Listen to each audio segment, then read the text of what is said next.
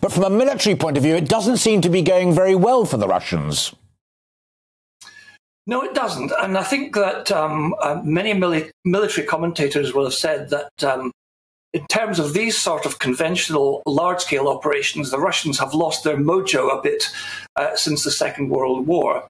I think the truth of the matter is that they were prepared for this incursion to be a sprint, and they've ended up being involved in a marathon.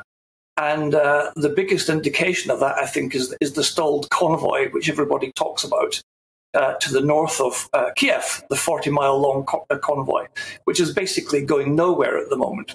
Stuart, let me just butt in at that point, Stuart, because it's intriguing. On Twitter, there's an extraordinary thread by an FSB, Soviet, rather Russian intelligence guy, translated by a friend of his, basically making those points and more, that they can't restock that column. It is stuck in the mud, and that some of the equipment that they've got is not the best that's available to them as well. So it's not only a general theory that maybe it's not going quite as well as it ought to, but quite specifically, basic stuff is going wrong.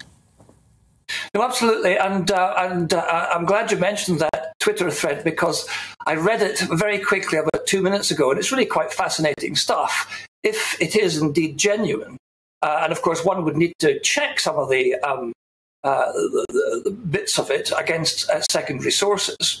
But I think that the Russians have come unstuck. And what we're seeing now is an operational pause where they reconsider what they're going to do next. Much more successful in the south. That may have something to do with the quality of troops involved.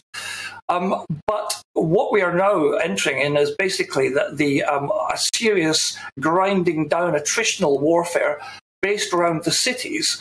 And it is in the cities, I believe, that the Ukrainian defense forces have most chance of not losing, which I think must be their big aim at the moment.